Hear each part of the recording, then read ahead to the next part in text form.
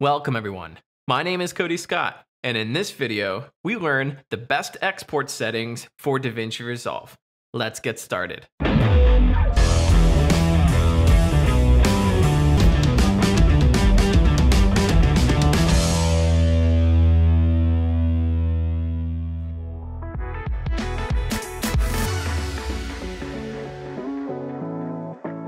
Let's begin by learning the best export settings for DaVinci Resolve. It's always great to be mindful of where your final delivery will be, whether that's social media, television, Netflix, or DVD. So we edited in a 1080 timeline, so my first step is to go to File, Project Settings, and change my timeline resolution to 4K because we want to export the highest quality resolution. Click Save. Now, I always prefer to export my clips as a ProRes master.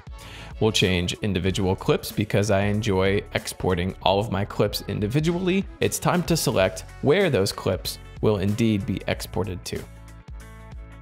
We'll select this drive and now click Open. We'll change the type to ProRes 422 because this works the best for post-production editing. We'll click Use Constant Bitrate, force to Bayer to highest level, and then force highest quality. Next, head over to the File tab, change to Custom Name, and use unique file names. I don't need the audio in this case, so we'll just turn the audio export off.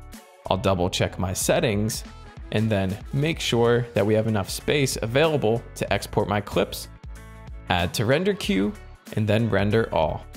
These are the best export settings for DaVinci Resolve. Thank you so much for completing this lesson. I trust you found this information helpful, so go ahead and keep moving forward, and I'll see you in the next one.